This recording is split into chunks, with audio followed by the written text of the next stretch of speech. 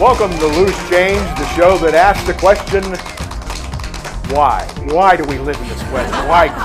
Why do we do this? We'll get through it. I'm Jim Evans. Thanks for joining us. We have a very special show for you. A great guest. Hang around. We'll be doing that shortly. First, what's been going on? The weather, the cold. Again, we'll get through it, but man, we have to maneuver through this. And it was so cold that there's a price freeze at 5 below. But with the wind chill, we even got down to minus 30. The same as our ratings for this show, right, Greg? Some would say. Speaking of ratings, how about the Super Bowl? People still talking about that game. Tremendous game, and of course New England wins it at the very end over Seattle. Malcolm Butler with that big interception right at the goal line. Tom Brady's the MVP, and he wins a truck for doing so. And he ended up giving that truck to Butler, the young player who saved the game. And Butler said, the truck drove pretty good, but the tires were low. The Super Bowl probably now the ultimate party, isn't it? I think that's safe to say. And there's always a breakdown of the food consumption. A couple of the things, food consumed, 50 million pizzas and 110 million wings. And that's still at Honey Boo Boo's house. Hey, how about Bruce Jenner? What's going on with him, huh? He recently split up with Kris Kardashian and then got in a car accident and kind of going through some changes. But apparently he has a new show lined up. He will star in the new reality show, Divorced Housewives of Beverly Hills. And Hugh Hefner and his wife, Crystal Harris, recently celebrated 2 years of marriage. And again, you know, he's like 84, she's 24. But apparently it's working for them, and they still seem to be happy. They were recently seen again making out in the backseat of his hover-round. Hey, Dan Rivers joins us next right here on the set of Loose Change. Stay warm. We'll be right back. Turn your whole home on to high-definition programming. With Armstrong's HD digital adapter, it's easier and more affordable than ever. The HD TV in the kitchen? Finally get high-definition picture and sound. The HD TV in the family room? Add all your favorite high-def channels at a price you can afford. Our HDDA now features an on-screen guide. To order your HD digital adapters, visit ArmstrongOneWire.com/turniton. Armstrong, One Wire, infinite possibilities. Welcome back to Loose Change. I'm Jim Evans, joined by a gentleman, very familiar face, and of course, even more familiar voice. He is the local radio great, Dan Rivers. Dan, thanks for being with us. Radio great, thank you. That's nice of you to say, Jim. Glad. Thank you for asking me. Oh, without a doubt, it's our pleasure. You got the great shirt on there, the 570 shirt. Got that logo there. Yeah. You know, a lot of people know that you're not originally from the area. What we like to do at the beginning of the program is just give us a little background, where you're from and how you got to where you're at. Well, I get used to doing the 25 words or less. Yeah. I was a city slicker in a town of 2,100. And I had a cornfield out back of my house. The town was Columbus Grove, Ohio. Yeah. And about 8 miles from Ottawa, about 12 miles from Lima. Findlay's 24 miles away, Flag City. But we lived in town. My mother and father had farming backgrounds, but he worked at a factory, and my mom worked at a dry cleaner's. She liked to say that she was in every man's pants in town. But that's good. Yeah, that's your line, huh? But in any case, I grew up there, and you know, always interested in radio from the time that I can remember. When my dad gave me a True Tone radio, and I used to listen to the Fort Wayne Comets hockey game on radio, and became very enamored by WOWO in Fort Wayne. Didn't do much with it in high school, except interview people with pop bottles and stuff like this. But my family was in construction, and I started working with my uncle when I was 15 years of age. Learned carpentry from 15 to 20, and then I saw the military coming, and was probably going to be drafted. But since I had some skills as a carpenter, I was able to go to the Seabees, and the Seabees were looking for builders, they were looking for plumbers and heavy equipment operators, and I happened to be a builder with some skill. I wasn't a journeyman carpenter. we were a non-union organization, and my brother is now a union carpenter. It's still in the family, and he works in Lima, Ohio, but worked on building homes, and we kind of learned the trade, and then went to Vietnam twice. First thing we got into the Gulfport, Mississippi area, they said, well, boys, welcome. You're going to go to Vietnam twice. Holy cow. And they said, you signed the contract and you're going to go. And you really didn't, life just kind of unfolded before you. Yeah. And there wasn't a lot of planning. And you got on a plane and you flew 20,000 miles and you did your 8 months in Vietnam. Went back and rebuilt your battalion and went back to training for 6 months in the States. And then they sent you back. First time I was in Vietnam, we built an incredible bridge the size of the Market Street Bridge. And the bridge had some notoriety. It's called the Bridge at Dong Ha, the subject of a book and an Ollie North war story. And long after I had left, we built that in 69 and 70. And after I had left in 1972, the North Vietnamese were coming down to move their heavy equipment into South Vietnam. And a guy named Lieutenant Greiter wrote about the fact that they went hand over that bridge, put C4 on there, and they blew that bridge before the North Vietnamese could come. So all my handiwork is gone. Man. It's gone. But anyway, let me know if I'm going too far here. Oh, you're rolling pretty good. Yeah. So this is interesting. So after Vietnam, the second time we went back over, we went near Cambodia and we built housing for the South Vietnamese Army. And when we were finished with that, got back and got out. And as soon as I got out, went to work in a factory for 4 days. And I go, this is a bad idea. My uncle said, why are you working in a factory? Why don't you come back to work for me in the construction business? So I went back there temporarily before I followed my dream, which was to go to broadcasting school. And a lot of people probably did. Back then there was a school called Career Academy in Columbus, and they made broadcasters very quickly. And usually a 4-month program. I got a job after 2 months in Delaware. And they had a satellite radio station. And it wasn't too long before I was in the big time, and I was playing bingo on the radio. They called it the Marysville Merry-Go-Round. Hey, man. In fact, you're broadcasting, and the phone would actually ring, and people would go, B23, check, B27, check, and that's a good bingo. That's a neat show. People would come down to the station and pick up their wine rack or whatever we're giving them, and that was my first incursion into broadcasting. Had some success in doing sales, and the general manager there had said, hey, you'd be a great sales rep out there. That wasn't where my heart was. Although I've done some of that, I wanted to be behind the microphone, and went on to do some play-by-play like you have done. Kind of funny being thrown into that play-by-play, never being a first-string athlete. Didn't know that much about football. I played some football, but you're now thrown into play-by-play football and basketball, and you learn very quickly. But it goes on and on and on from there. I mean, I think I moved 13 times. I was in Delaware and Marysville and Coshocton and Toledo and eventually WCAR in Detroit. 4 days in Waynesboro, Pennsylvania. That was a mistake. A guy named Jim Martin called me and said, hey, there's jobs here in Youngstown. Mike Joseph is putting on a rock station. Can you come back here and do you have a tape? Sent that tape back here, and first thing you know, I'm in Youngstown. And playing rock and roll in Youngstown. That's how I got to Youngstown. Man. Kind of a circuitous turn there, huh?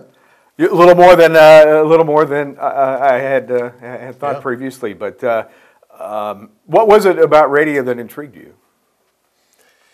Boy, I just everything. I mean, I've always preferred it over any other medium simply because you can multitask. Yes. And I don't think we thought about multitasking back then, but my brother and I have always been tinkerers. We like to tinker in the garage and do other things, and it was always a part of listening to sports or listening to a talk show, or back in the day, it was listening to classic rock music, which now I've become a big country music fan, so I've kind of left this classic rock. But I've always liked the audio medium. I just always thought it was so versatile, and of course, being able to tell stories, and sometimes it's great, and you know that. When you really do great radio, it can be intriguing, and you're sitting in your driveway and you're listening to those moments here where you just want to hear that fantastic story. There's not enough of those, though. Not enough of them anymore. Were there people that you kind of looked up to or maybe learned from or emulated I as did. you were coming up? Yeah, and John Cigna And Yeah. he later went on to fame at KDKA, KDKA. in Pittsburgh. And I grew up listening to John Cigna on WOWO in Fort Wayne, Indiana. Wow. And there were other people like Bob Severs, who used to broadcast the Fort Wayne Comets hockey. And it's interesting, Dan Gonder and I went to a Cleveland game, and there was Bob Seaver. He was still broadcasting Fort Wayne Comet hockey as early as 5 or 10 years ago. And they had a tremendous radio station there with that 50,000 watt blowtorch, and they were heard all over the Midwest and even part of the East Coast. So that radio station really gave me my love for radio. As you had the experience, and I did as well, when you start out in that smaller market, smaller type station, you're kind of in that position where you have to be a master of all trades, and you have to do a lot of different things, but that's a great experience coming up, isn't it? Yeah, it is, and you don't make much money. And I remember working at WTNS in Coshocton, Ohio, and you're, like I said, you're doing the morning show, and you're doing play-by-play basketball, play-by-play football, and you're not very good at any of it. And and the first thing you realize that you're trying to be somebody else because you've heard all these other announcers out there, and you're trying to emulate them, which is an okay way to go, but eventually you have to find where your own voice is. And you learn to do a lot of different things, and there's a lot of facets to it. In fact, I still enjoy learning the business right now. Sure. As you know, I mean, going out and taking videos and posting them on the website and doing podcasting. And I think, radio has changed so much that everybody could be a radio star if you have talent. I mean, the tall towers are kind of a thing of the past, aren't they? Yeah. Because, you can be a radio star just by doing a podcast. Example, Adam Carolla. How many listeners does he have just doing podcasting? Right. Has it changed for the better? Maybe in some ways. I don't know. That's I certainly hate to see all the loss of labor, all Yeah. the loss of jobs, and all the loss of talent. And it was really tough when we lost another talk show on our station, in my opinion, because I thought that that's one thing that was so important, the local talk. And the one thing that I have, the byword I've always lived by is good talk is good talk. If you have something national that is better than local, then that's probably what should go on. But in some cases, that's not always true. And, we have a lot of characters here in the Youngstown area. And has it changed for the better? I'd probably say no at this point, the short answer. Well, when you came to Youngstown, obviously there was a different dynamic. You were an on-air DJ, if I'm not mistaken, on the music side, and that was predominantly AM driven at that time, wasn't it? We're trying to do a rock and roll format on 1390, and we were not successful because the audience was getting smaller and most of it was moving to FM, but we tried very hard, and I remember getting that job over WFMJ, and what a gig! Come in the morning, punch the time clock, grab a Cleveland Plain dealer, and go down to the Ohio Pick Hotel and have a coffee and a donut. Come back and do 3 hours on the air, and then go to lunch. Then come back about 3:30 and do a TV show. I did a TV show back then, but that was a pretty good gig, and that's back when you didn't do a lot of multitasking. Yeah. In fact, you weren't allowed to. I mean, you've worked in union situations, and it's pretty much hands off. Yeah. What was the TV show? Teleview, and it's funny how people always seem to remember that show because there were cartoons right before it or after it, one of the two, and they put that on there, and it was kind of one of those shows that we interviewed anybody that came in, kind of like yours.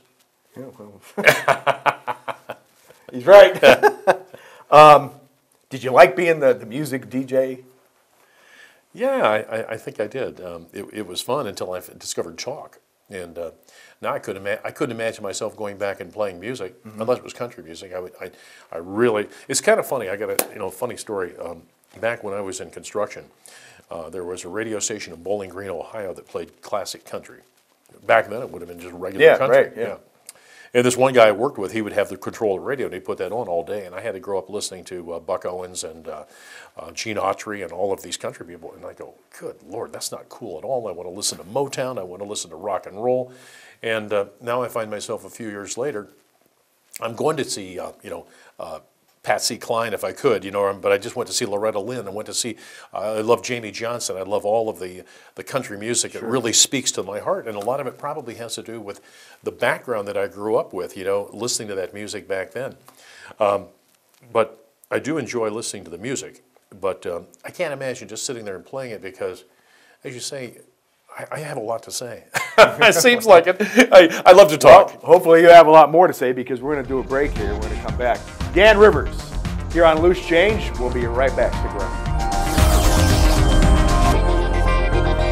Turn your whole home on to high-definition programming. With Armstrong's HD digital adapter, it's easier and more affordable than ever. The HD TV in the kitchen? Finally get high-definition picture and sound. The HD TV in the family room? Add all your favorite high-def channels at a price you can afford. Our HDDA now features an on-screen guide. To order your HD digital adapters, visit ArmstrongOneWire.com/turn-it-on. Armstrong, One Wire, infinite possibilities.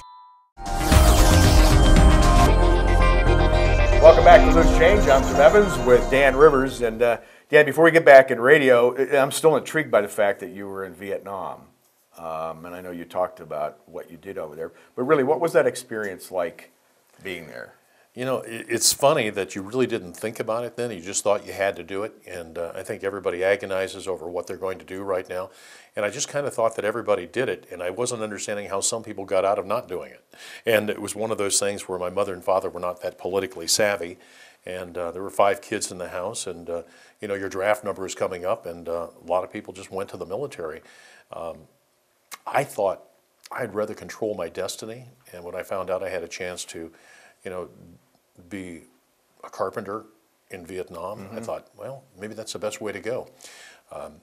We were in the Seabees, and I'm kind of proud of that because it's it's different than just most people don't know what it is, but it's a part of the Navy.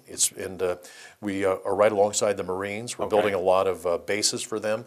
We built fire bases for them. When I was first in Vietnam, here I am, 20 years of age, and I'm running a batch plant.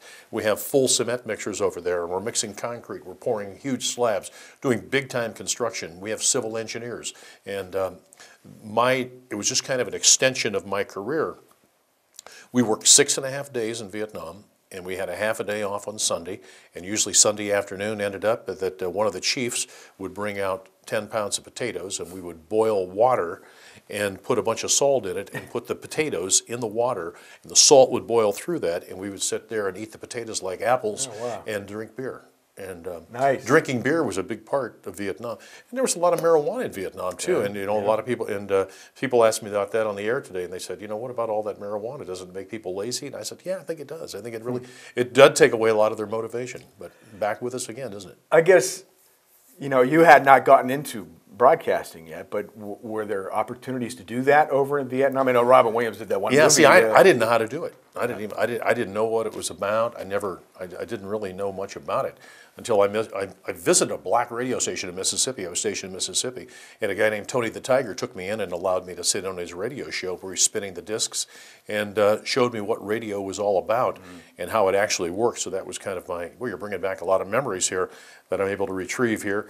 But just learning how the broadcasting industry worked, and I must thank Vietnam and the military for allowing me to have the GI Bill, because I don't see myself ever being able to go to college had I not had the GI Bill. Sure.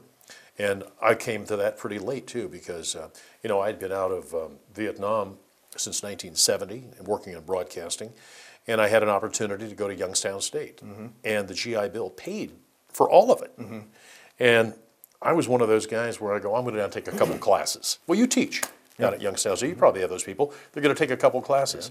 Next thing you know, you get 100 hours. Next thing you got 150 hours, and you go, my advisor, I remember Russ, I said, Russ, I could graduate. He said, yeah, you could graduate. And that was a very proud moment of being able to graduate, because I really wasn't a very good student in high school. I mean, I wasn't an idiot, but didn't take it very seriously at all. People do that.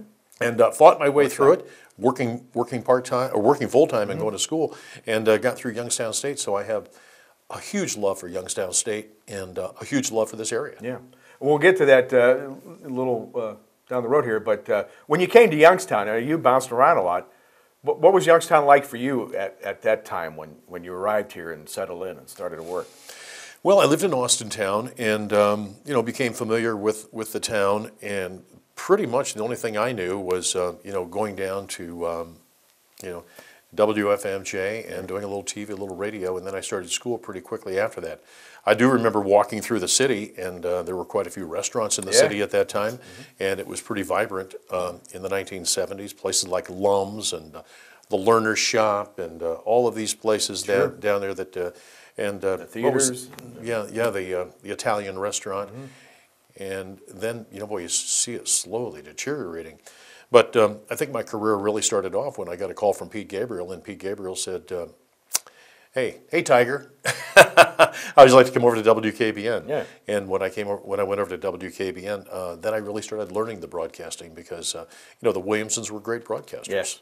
Yes, and they were. And gave me a lot of education. And the one thing about the Williamsons, they allowed you to do whatever you want to do. If you want to excel at something, you can do that. Yeah. That was a special place to work too, wasn't it?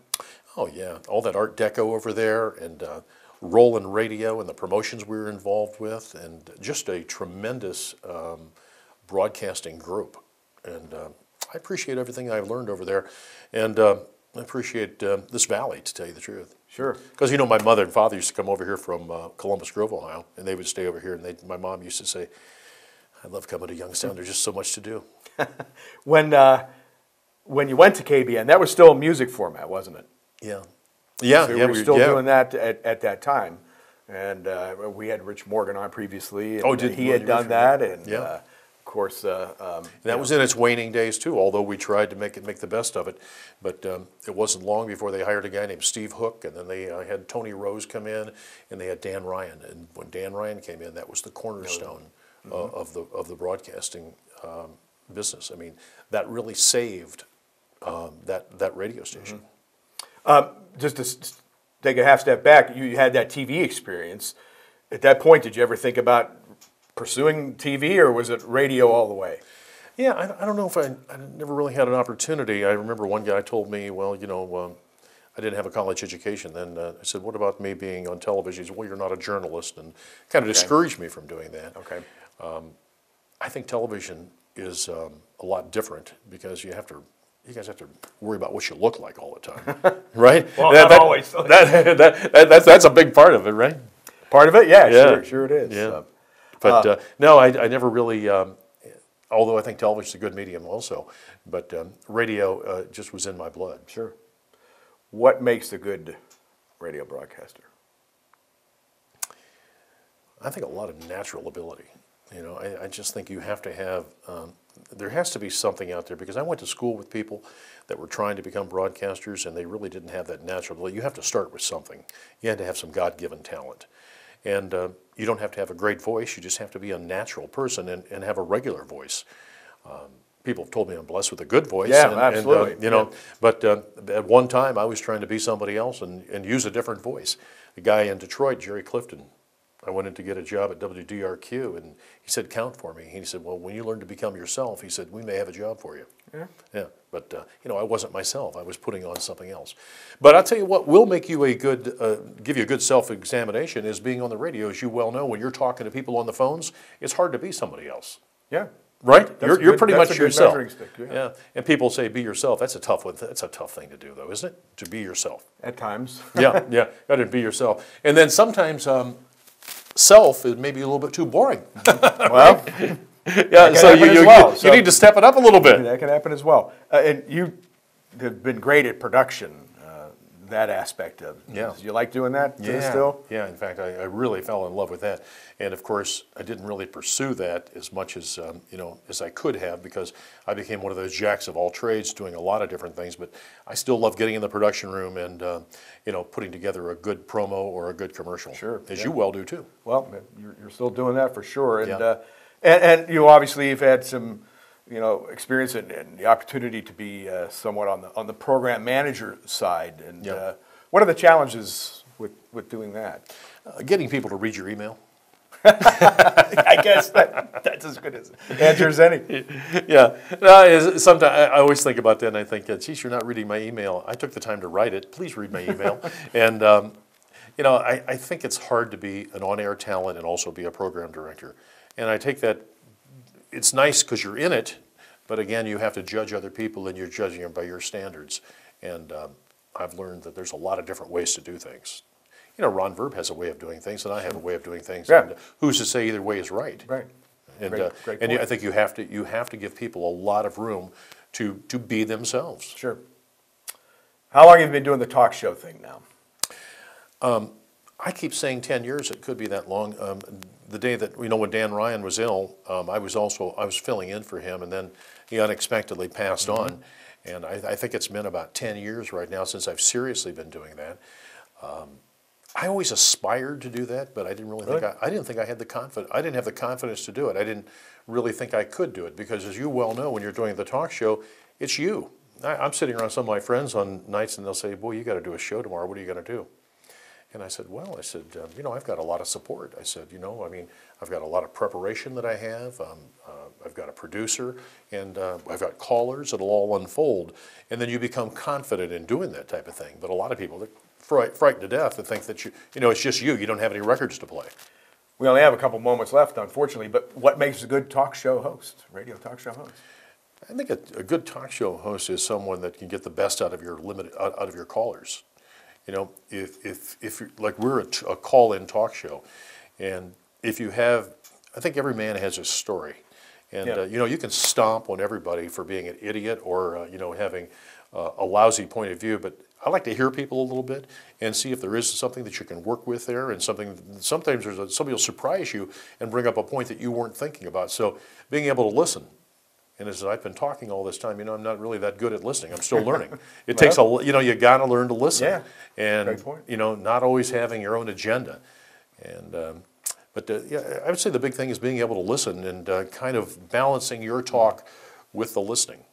Just a moment left now, and we can continue to talk, obviously, about you know, radio and what you're doing. But I know we want to touch on YSU before we get out of here, and I know, you know, Youngstown State is something important to you and you're very passionate about. Yeah. You know, I was just reading the paper today, and you're probably seeing this a little bit later, but I see where, you know, they're having labor peace down there. And probably the professors are not happy because they're not getting everything, but I'm thinking under the leadership of Jim Tressel, it was quietly settled. And under the leadership of Jim Tressel, Bo Pelini came in here, and I see that he's out there speaking. So I'm feeling good about this guy that's at the helm, who probably is out working most people, and got a lot going on at Youngstown State University. I only hope that people will embrace it and consider sending their students there rather than going out of town. I think that's going to happen again. Yeah, I mean, it's a wonderful thing, especially if you get your undergraduate work done at a lesser price and then go to a selective school if you want to, right? That's what I would do if I had little ones. Sure, yeah, absolutely. Unfortunately, Dan, we're out of time, but boy, it's great to see you and have you in on the show. I appreciate your time. Jim. And great Dan Rivers here on Loose Change. Thank you very much, Jim, and I want to address the work that you do. You've done the sports show for a long time and kind of worked with me on that, and terrific job. And well, thank you. I love your sense of humor. Thank you. Oh, we keep that going. All right, we'll be right back and close it out. When your product isn't as good as cable, you hire an expensive law firm. When you hire an expensive law firm, they write small print. Smaller. When people don't read the small print, they sign up for a product that is not as good as cable. When they discover that they signed up for a product that is not as good as cable, they read the small print. When they read the small print, they lose consciousness. Don't lose consciousness. Stick with Armstrong and never be surprised by the dish's small print. Armstrong, one wire, infinite possibilities. Well, that will do it for our show. I did it again, another Peyton Manning thing. Sorry, Greg. That's going to do it for our show. Thanks so much to Greg Roden and to the great Dan Rivers. I'm Jim Evans. We'll catch you next time right here on Loose Change.